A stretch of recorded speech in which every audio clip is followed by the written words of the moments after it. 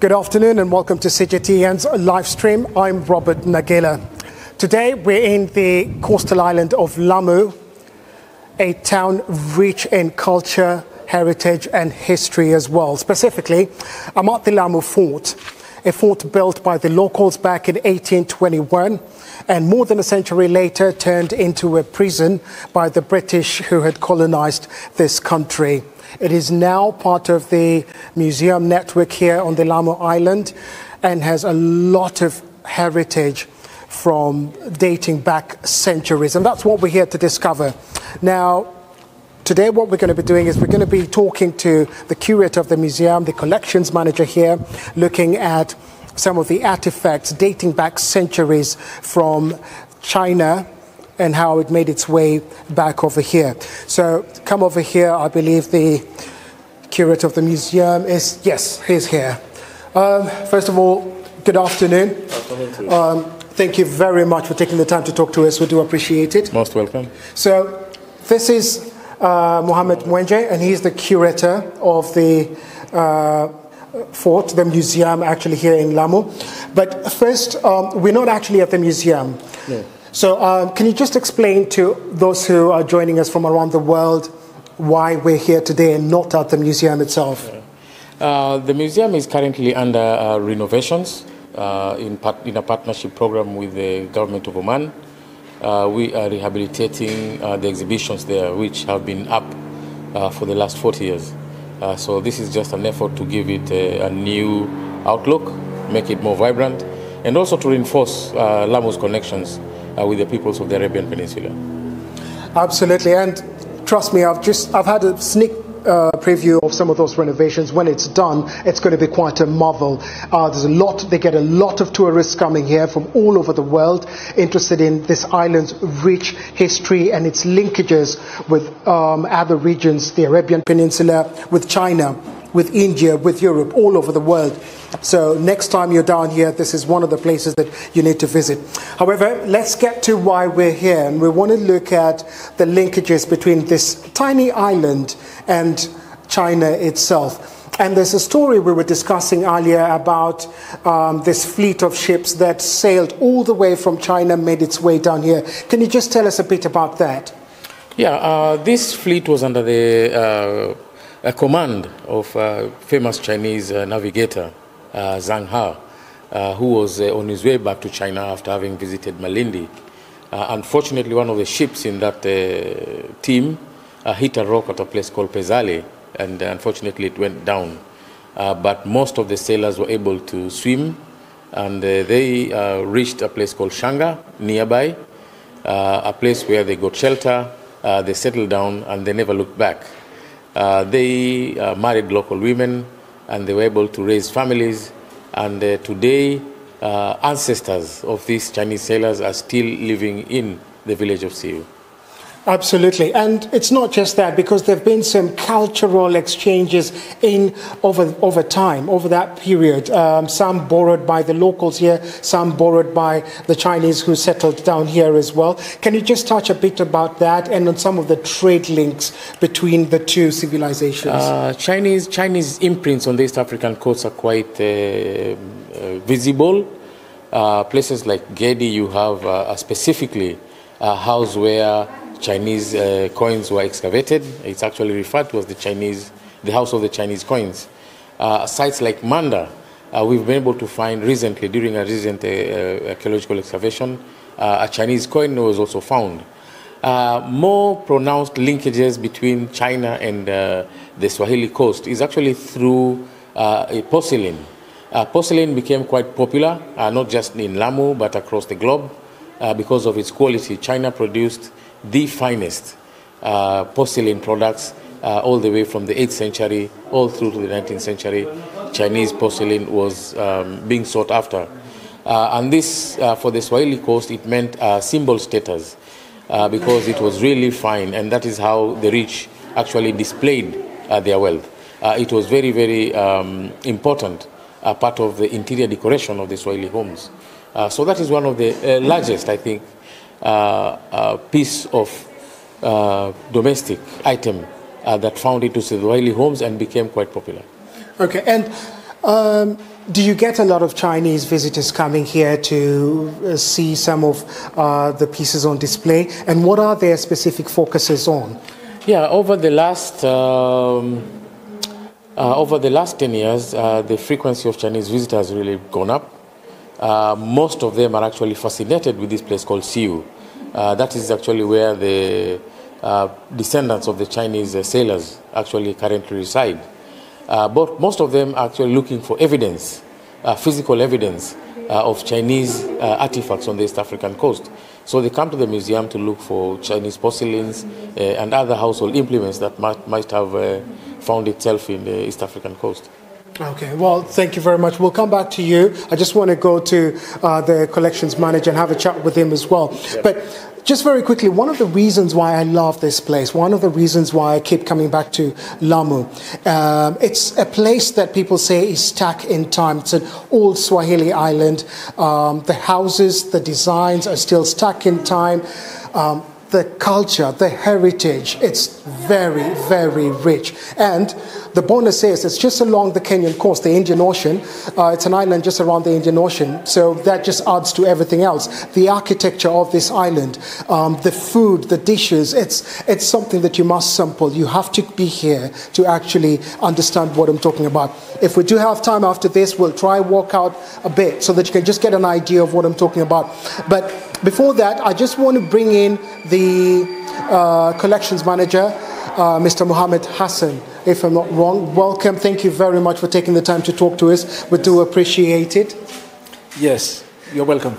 Now, first of all, just before we get into it, we've got some porcelains here. Yes. And from what you were telling me earlier, this date back centuries. Can you just first give us a brief overview before we get into detail about what we have over here? Yeah, you know, the Swahili people within the entire east coast of Africa, they have been trading with the entire world. So the first people to arrive in the east coast of Africa probably could be the Chinese, where we have some remains of the Chinese porcelains or collections from China, which were used by the Swahili communities in their homes for either for serving food or for just putting them on display on the walls. So first, let's just begin with, which is the oldest artifact that we have over here? Yeah, although I'm not an archaeologist, but you find that some of the few patterns which I am able to recognize these patterns, which is a koi pattern on the base of this bowl. Yeah, and some others, like for instance this one, which is some of the oldest, goes back to the 10th or 12th century back. 10th or 12th century back. Yeah. Right. So what is so unique about some of the porcelains that we have over here? Can you just take us through them? Yeah, for instance, these jars or potteries, see this one, they were brought into the east coast of Africa, probably used by the Swahili people. And then they were transformed into vessels which were used for burials, where water would be put inside if someone has died.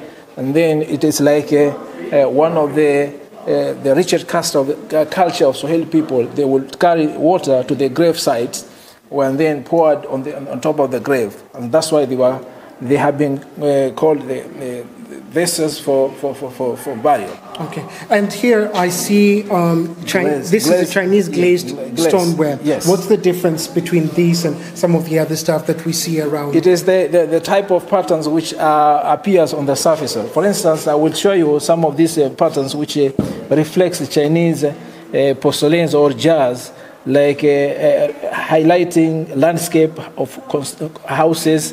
Some of them showing ocean with vessels, moving vessels in it. Some of them showing hills or, for instance, trees growing all over. Okay, and from what you were telling me, you can actually tell the period in which some of these were made and the patterns put on them by just looking on the designs around them, isn't it? Yeah, sometimes you can recognize these pieces of porcelains by just looking at the type of patterns which appears on the surface or within. But sometimes it's not easy to recognize unless you, for instance, for the archaeology researchers who have done archaeology, they will be able to recognize the period where this kind of porcelains or bowls have been used by the local communities in the entire east coast of Africa. And because of the Chinese descendants who came and settled here on various islands around Lamu, some of the local cultures began to pick up bits and pieces of their culture as well to use within their own. For example, and I know we're going to talk about this when we go up there, the bowl that the well-to-do, the rich used to use to show if there was any poison in the food. Can you just tell us a bit about that as well? Well, just to pick an example of a kind of porcelains used as known as cylinder, although this is not a cylinder. Yeah, but we'll find that upstairs when we go up. Yeah, upstairs, and where they were preserved especially for important guests in the household. So when they receive guests, then they will be served with food. So if any food which has poison in it, contains poison in it, then that bowl will crack, showing that the food has been poisoned. So they were placed especially for serving important people. But sometimes if the food has been poisoned, you will understand when the bowl itself cracks. And a lot of these Chinese porcelains that made their way into the East African coast were then used as decorations around the house. Yes. Earlier I was speaking to the director and he was saying that a lot of them were hung all around the walls to beautify the homes because of the value that a lot of the local people attached to this Chinese porcelains, isn't it? Yes, it started way back. As I said, that the Chinese people entered the East Coast of Africa earlier than any other foreigners in the East Coast of Africa. As the architecture of Swahili communities developed, where they will highlight their houses, especially in the central gallery, with the entire wall being decorated with wall niches. And inside these niches, they will display porcelains of such kind of Chinese. So the more they will display Chinese on these walls, it shows highlighting the richness of the Swahili communities as opposed to any other item or collections put on display. And do some of these cultural influences also go towards language? Are there bits and pieces in the Swahili language that we can relate with the Chinese? I know you're not an expert, I'm putting you on the spot, but anyway. So just before we go up, there's a room there which we cannot really go into, but I will tell you one thing, it's a treasure trove. A lot of the stuff from the museum that's being renovated at the moment is in storage inside there. I was lucky enough to be given a chance to get a sneak preview of some of the artifacts in there, and oh my, it is something that is absolutely eye-watering, something that will be on display again once the museum is open after renovations. But treasure trove in there. It's one of those places that you get into, you do not want to leave almost immediately. Probably take about a week in there. But that's for another day. So let's take a walk upstairs because there's more porcelains up there. Yes. There are maps and stuff that you want to take us. But before we do that, is there anything else that we need to see here? Because I can see there's a Chinese saucer there. Yes, why is that important? So Chinese saucers, because we have Chinese cups for coffee, and this was part of this. This is coffee and this is for holding. Okay. Yeah. And really, today as well, you walk into any Swahili shop here, when they're serving you coffee, they serve you into the small cups. There's a lot of Arabian and Chinese influences linked to that, isn't it? Yeah, it is linked to that, yeah. Although the current ones is not Chinese. Yes. This is the ancient Chinese coffee. Where Swahili people were also using in their homes. Absolutely, because this one's the scent bottles. Right. And ostensibly, these would be used by both women and men, or just women alone? For women, mostly the women, it's like eyelash containers.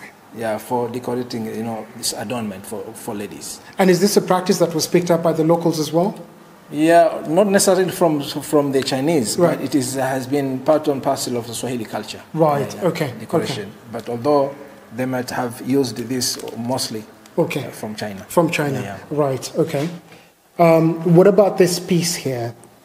There's a green piece which looks really old. Yeah.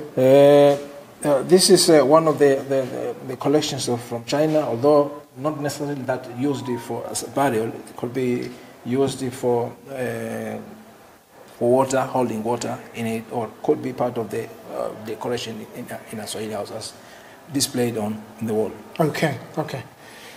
Shall we go up? Yes. Shall we go up? Okay, so we're just going to take you across upstairs, have a quick sneak preview up there, show you what's up there as well. But as we do that, spread all around this fort are cannons like this one. Ostensibly, this would have been placed at some point at various points to protect the fort and the people around that were being guarded around here. It's a very interesting place.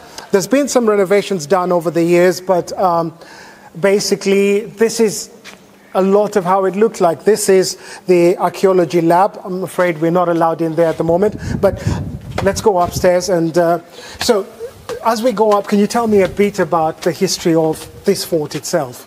As my supervisor has already said, that the fort was constructed in 1813 up to 1821, when it took about 9 years to complete by the local people. Right. Yeah, and in fact, the main reason why the fort was constructed, because as you can see, the fort itself, basically it is in the center of Lamu Island. Right. It divides into between the Langoni sections, which is the southern side, and the Mkomani area, which is the north.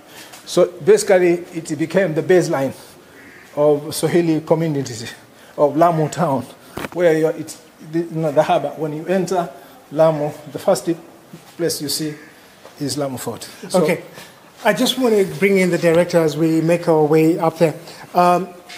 This particular floor, the first floor, what's so important about this particular place? What is on display around here? This is an important floor. Number one, it has the only public library in Lamu town. Right. So this is very useful, not just for researchers and other enthusiasts, but it's very useful for the community because this is where the kids can come do their studies. On the other hand, we have a lot of ethnographic collections for the Swahili. For example, the gallery just immediately here is the Maulidi Gallery, which features one of Lamu's most important events in the annual activity, which is the Maulidi Festival. Okay. Further on, we have galleries which are showing Swahili furniture, Right. maritime trade, and as well as a little bit on archaeological excavations from a number of sites within the region. And just briefly for our viewers as well, Lamu hosts two of the best cultural festivals in Kenya. I dare say in East Africa, although I've not been to all of them, so I'll be very careful with that one. But we've got a festival coming up in October. Oh yes, Maulidi Festival is just around the corner. This has been big for the last 100 years. It attracts people from not just the East African region, but further afield. People from the Middle East, people from Europe, they also all come to take part in this. And then in November, after about a 2-year absence, we are going to have a mammoth Lamu Cultural Festival. The governor has personally made that pledge that we are coming back, and we are coming back with a big bang. And look, I'll just tell the viewers, if you're able to, it's one of those things that you need to attend. Culturally, it is huge. Historically, it is massive. And things on display in terms of culture, foods, and a lot of other stuff is absolutely amazing. And so are some of the cultural dances, practices, and so on that will take place on display here, yes. isn't it? Okay. So let me just go back to Mohammed. Who's trying to what's this, Mohammed? This is one of the drums used highlighting the typical Swahili cultural dances, where during the Maulidi festival and the cultural festival people entertain guests along the street or the seafront. Okay, so the reason that we're up here on this first floor, let's start over here. Perhaps this map, why is this important in terms of what we're discussing this afternoon? Most importantly, here you see the route here, the red color is showing the Silk Route. when the Chinese people entered the East Coast of Africa, I mean, then traded with the local people, the Swahili people in the East of Africa. As you can see here, we have Indian monsoon trade winds, where they were able to exchange materials, goods, from China to Lamu, and then from Lamu to China. So some of the collections we had from China included the silks and porcelains brought all the way to Lamu, and then the Chinese were able to get some of these seafood, like the sea cucumber. So this was a delicacy for the Chinese, wasn't it? For the Chinese, yes. Okay. Where the fishermen will fish the sea cucumber, dry them, and then export to China. So what we're basically looking at here, dotted in red lines, all the way from Canton in China, coming to Rangoon, Calcutta in India, the Madras, all the way to Basra, the Arabias, to Mogadishu, coming all the way down to Lamu, is the famous silk trade route. Silk trade routes, yes, of course. Okay. Yeah. And this lasted centuries as well, isn't it? For many years. Right. Yes. Okay. So, and then we've got another map on this side. Why is this important? The map, it is highlighting historical sites and monuments of Lamu region, and I will pinpoint key areas where Chinese settled, included Manda Island, Manda in Manda Island, then we have Shanga in Pate Island as well, see where the wrecked ship, some of the few survivors who landed in from this is from the wrecked ship, from right? Wrecked ship, right. Yeah. So that's where it all began. And that was probably in around 1425. Right. Yeah, and then they survived and then landed in Shanga, and then also moved to see where they are, the descendants of the Chinese were said to be settling in Seoul.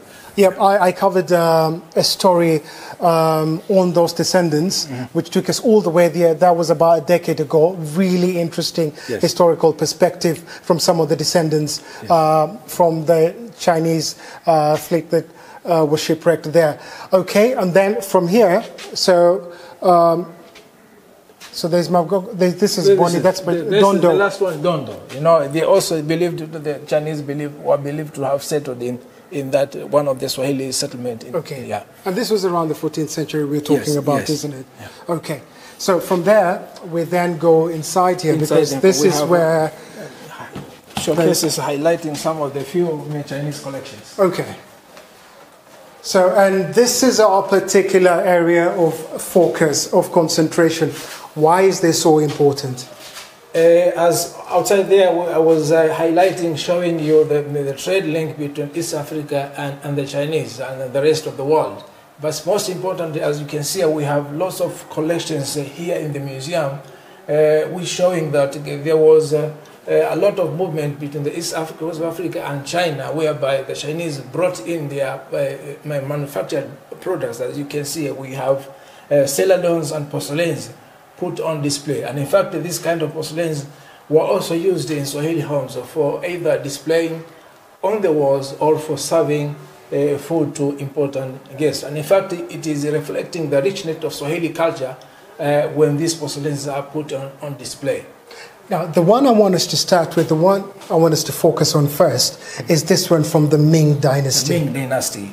You know, the history, the Ming Dynasty, it became the highlight of Chinese history in East Africa.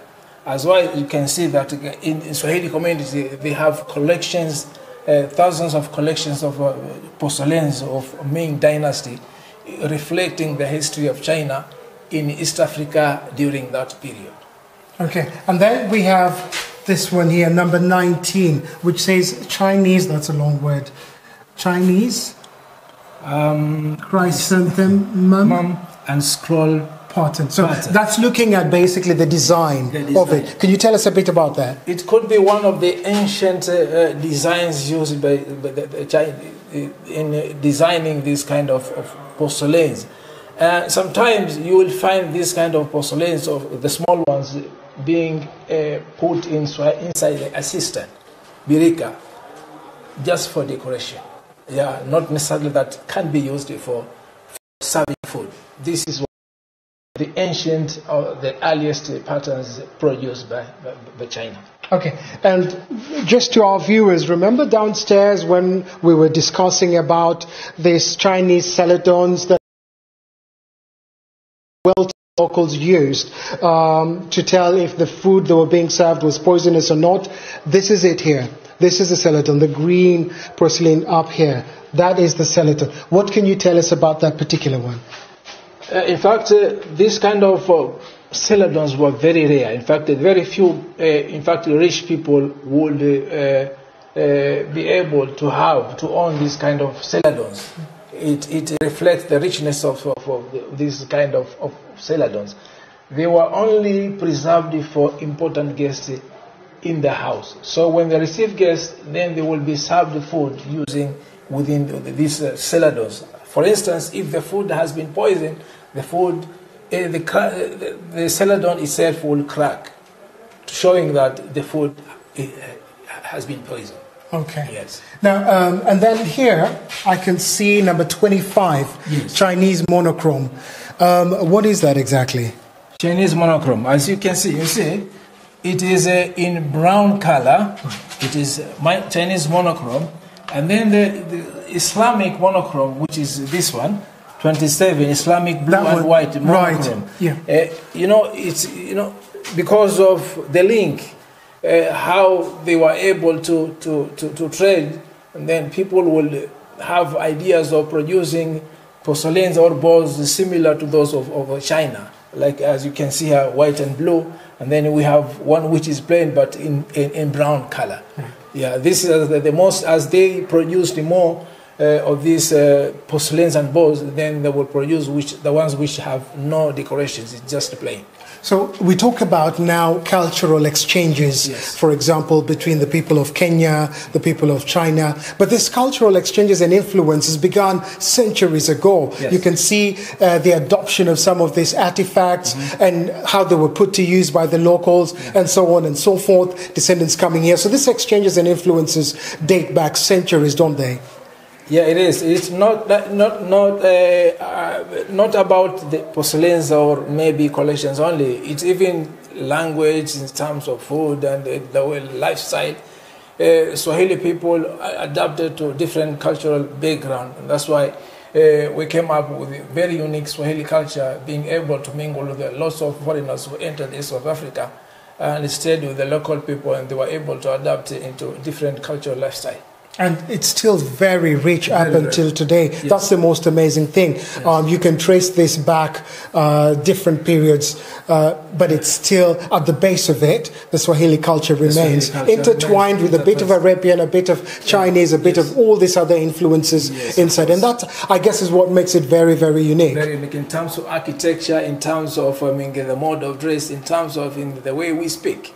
It's very, very unique. I'm still hoping that I'll be able to give you viewers a sneak preview outside this fortress of what the town Lamu, I think the square is just behind here, isn't it? Yes. The Lamu Square. So is there anything else you want to touch on here before I go back to the curator? I think this is it, because as I have shown you, the different patterns put on display, which were in fact as a result of the Chinese collections brought into the South Africa through Indian Ocean trade.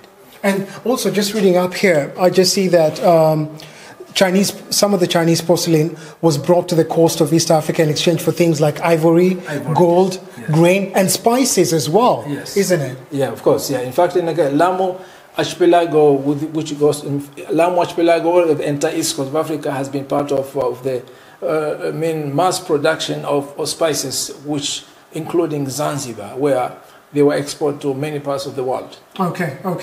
Well, look, thank you so much for taking the time out to talk to us, educate us, give us a little historical background on some of the cultural influences, integration between the people of Lamu, the Swahili coast, and the Chinese as well. We do appreciate it very much. And it's really important work that you do here. And one more thing, maybe to say, because my supervisor has said that the current Lamu Museum is under renovation, yes. And we are hopeful by the time we open it, we will dedicate one full gallery as a Chinese gallery, where we will put on display collections which links back to China and the history of China in East Africa. A full and entire gallery? The entire gallery will be dedicated to it will be called Chinese Gallery, where we put on display collections which links the history of China in East Africa. So you've had that first here on CGTN's live stream, an entire gallery dedicated to Chinese influences, artifacts, historical backgrounds, and so on and so forth. So if there was ever any reason to just come and visit this tiny, beautiful island, that was it. Thank you so much. So I want to take you now back to Mohammed Mwenje, the curator here. So Mohammed, let's talk about some of the things that we can look forward to once this renovation is complete. We've just had an entire gallery dedicated to Chinese artifacts and cultural influences and so on. What else can we look forward to for some of our viewers out there who are watching us from around the world, interested in what is on display here and what this little town has to offer? I mean, over the last 50 years, there's a lot of research which has been undertaken, a lot of information has come to the fore, so we are going to correct previously unclear issues about the Swahili identity in overall. We are also going to retell the story of East African Swahili coast and its connection to the Arabian Peninsula. And you've just had one of the star collections that we are trying to introduce is the Chinese Gallery. We have dedicated staff of about 4 people working on it, including Mohammed.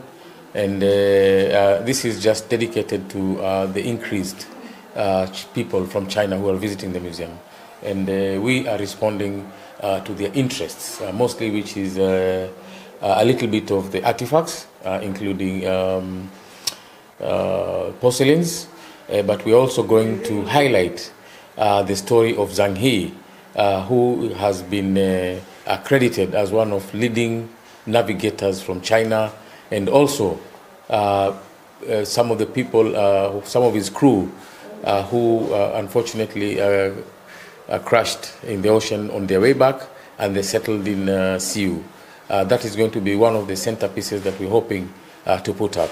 To build on that narrative of the Chinese East African coast connection. And just to add on to that, because and why you really do not want to miss that bit once it's up and running is because Zhang He was not just a navigator, he was a brilliant tactician and strategist on these seas, and his history is something to savor, so something to look out for. Like I said earlier, lucky enough to get a sneak peek into the storage area where a lot of those artifacts that will be on display once the renovations are complete are being stored at this moment. Unfortunately, for security reasons and because there's work being done there, we can't take a camera out there, but once those renovations are complete, we will hopefully be able to take you around the entire Chinese gallery so that you can have a proper understanding, historical view and background of just all the stuff that's here, what it means and what it links back to, what period in time, and so on and so forth. So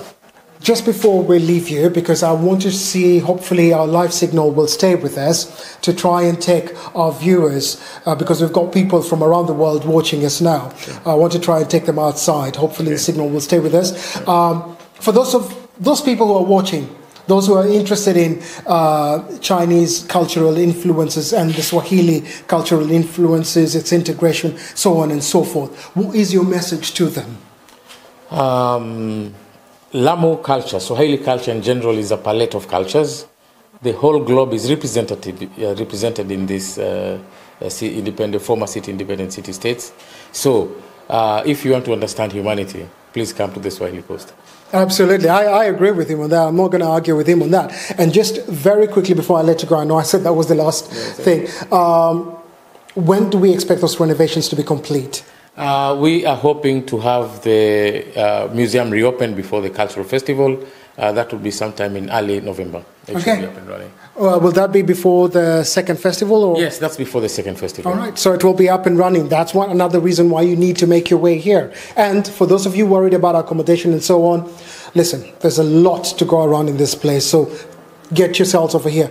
Mohammed, thank you very much. Pleasure. For taking the time to take us and our viewers around your fort. I know there's a lot we've not seen around the fort yet, but that's because we were focusing on a particular topic. Also, special thanks to my other guest, Mohammed Hussein. Pleasure. Thank you very much as well. He is the collections manager here.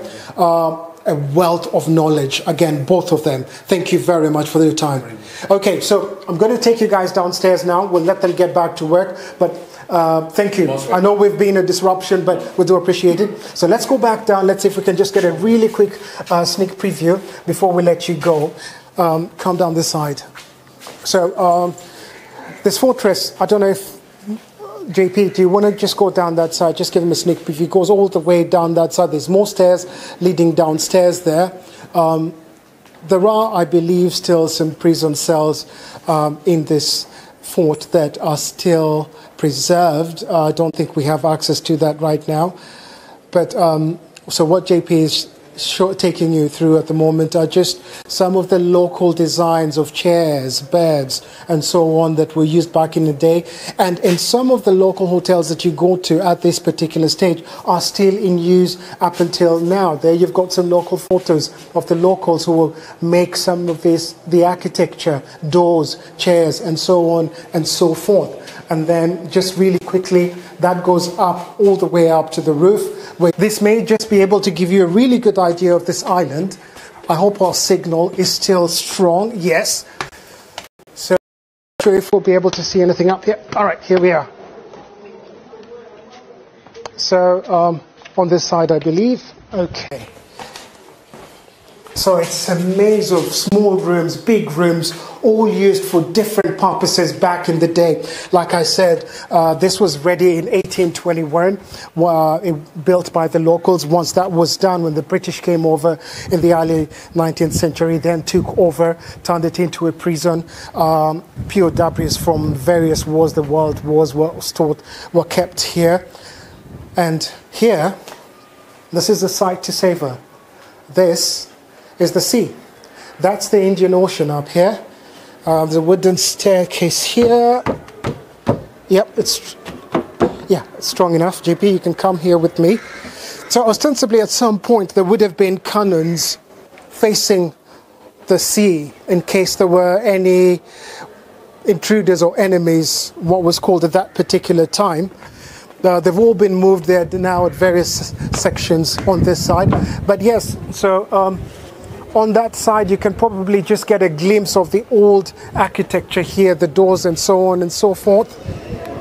And I don't know if JP is ever able to come down this side. The square is just below me.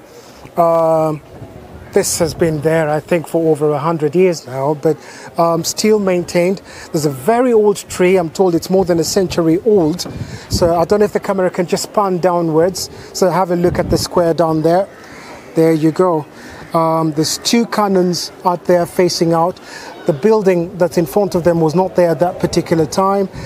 There's a group of locals on towards your right playing some board games. This is a pastime on this island where you have the older gentlemen of the island playing board games in the afternoons, especially when it's too hot to do anything else. John Paul, watch your step.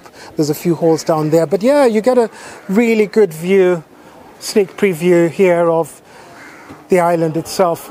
We would have panned that side, but that's where the sun's coming from. I'm not sure that will do you any good, but gives you a good idea of what's happening on this side. So we'll go back down now. It's been an interesting trip. Really thankful and appreciative to the management of the fort itself and the Lamu Museum for letting us come in, spend the afternoon here, getting to know a bit of history, touching on culture between the Chinese and the Swahili people. If there was ever a time where you wanted to learn, to experience, to catch up, to get to know and understand the Swahili culture, this is where you come to Lamu. Because like I said, you go downstairs, it's almost like everything's still stuck in time. So as we wrap up this, I want to see if we can just get downstairs, give you a quick sneak preview, and then we're hoping that once this museum is done, the renovations itself. We will definitely be here for the opening. We will be here for the Swahili Festival in November as well. And we hope that you will join us and come along for that journey. It's going to be very, very interesting, educational, knowledgeable, but lots of fun as well.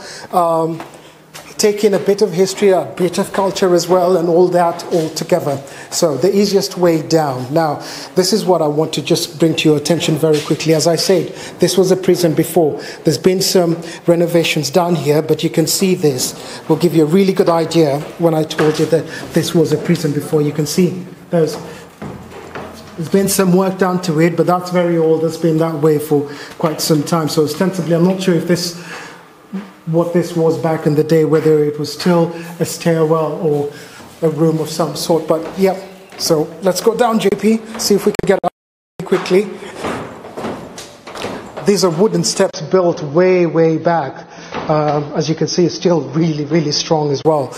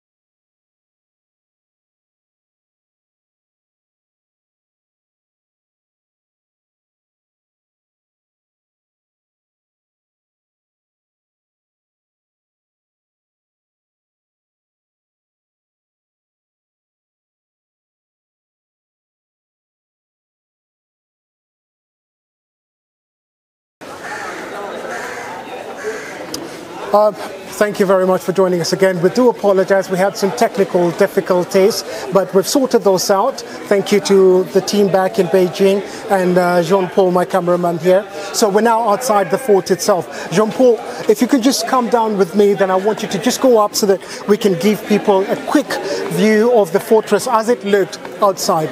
Can you, if you can just pan upwards. So there you have it. That was what the fort looked like from outside. And here, right next to me, you've got the cannons themselves that would have faced the sea itself. Now, where we're standing at this particular moment, this is the main square. This is the town square that people will gather. And during those festivals that we were talking about earlier, there's a lot of activities that carry on over here, from cultural dances and so on and so forth. It's quite a busy place. It's a bit quiet right now. It's late afternoon. A lot of people would have gone home. You've got some market sellers on that side. Some shops open and so on and so forth. And these buildings that we're now looking at are buildings that have just come up just recently. Just before we wrap up, or as we wrap up, I just want to take you through one of the famous streets of Lamu. There are no vehicles here because the streets are too narrow. So the mode of transport here is either on foot or donkeys. That's how people move around. But because it's a small integrated community, everybody knows each other. So walking is the usual mode of transport. So this is just one of the streets that you will find in this small town. And as you can see, it's very, very small. Some of the influences that you find across this entire Swahili town. This is one of the reasons why you can't drive here. But the one thing you begin to notice very, very quickly as you look around is the architecture. There's a Swahili homes maintaining that architectural style for centuries, 2-3 centuries back. But the one thing that you have to look out for when you're talking about the architecture is the doors, the designs that go into them. There's a lot of Islamic influence in it, Swahili influence. And like that door, for example, just have a look at that. Look at the design, the workmanship that went into that door is totally amazing. And these you find all over this island when you walk around. It's a very interesting place. There's different shops, different things to experience. The sea, the Indian Ocean is just behind us. There's more streets all over the place. This, as I said, is the main square. And with that, I'd like to invite all of you to visit here, learn about the cultural influences between the Chinese and the Swahili along Kenya's coastal towns, which is very, very interesting. We've tried to cover quite a bit within a very small chunk of time, and I hope it was worth your time. So thank you very much for joining us here in Lamu, this UNESCO heritage site. I'm Robert Nagila, and my cameraman is John Paul. Thank you very much. Have a good evening.